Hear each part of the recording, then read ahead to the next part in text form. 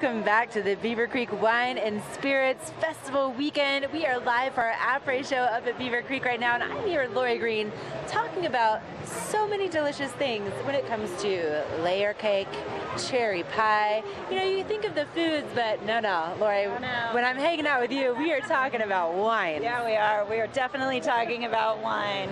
Okay, so this is your first time here in Colorado, and you happen to have brought with you some fantastic flavors. So can you tell us what you're pouring right now? Sure. Right now we're pouring our layer cake Sauvignon Blanc. It's a lovely, crisp California style of Sauvignon Blanc.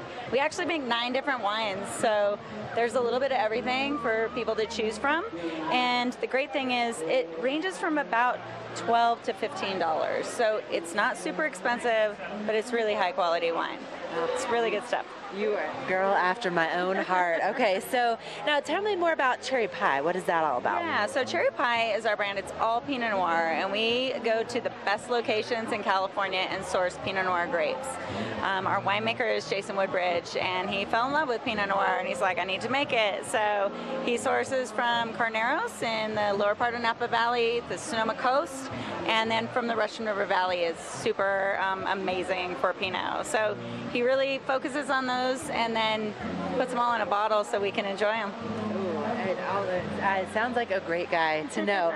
Now, if people are interested in learning maybe a little bit more about Pinot Noir, there's a great opportunity tomorrow, right? There is, yeah. So we're going to be over at the C. Anthony Gallery at noon doing a seminar and tasting through actually 4 different Pinot Noirs. So it's a really great opportunity to see what different styles from different locations can really represent in a wine.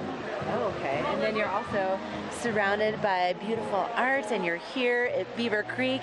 And so I know that those tickets are very limited, so make sure you log on to beavercreek.com/wine. Go ahead and get those tickets now. And again, that seminar is going to be taking place at noon. So how long should people expect to be tasting that wine? For about an hour and a half. So we're not going to mess around. We're going to have a lot of great wine and a lot of great conversation. So it's a great place to ask questions that you might not get to in maybe your liquor store or in your grocery store. Right, definitely. So again, you have layer cake, there's cherry pie, it's all the same company, but there's such a huge variety under that one umbrella. Absolutely, and our winemaker is actually on the road globally about 300 days a year making our wine all over the world, so we're really fortunate to have him. Oh man, well, we are really fortunate to have you here this weekend. So again, you still have an opportunity to get tickets for that wine seminar taking place at noon tomorrow with Lori and the crew, so make sure you get those tickets now because they are selling out really quickly. So you can go to beavercreek.com/wine for more information. Well, Lori, I think it's about time to wrap